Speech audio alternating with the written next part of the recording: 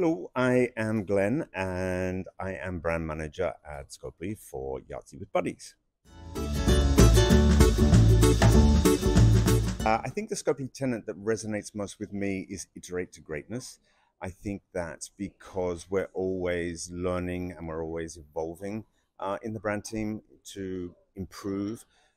We learn from our colleagues constantly, which I really think is an important thing here at Scopely. And so we're always iterating to greatness. I think it's more for me, if teams lack diversity, they lack creativity and ideas that you wouldn't get if everyone is from a similar background. The best piece of advice I received when I began working a long time ago was to always be kind and polite to people. That be your work colleagues, to customers. You never know what somebody's going through in their personal life or in their day-to-day world.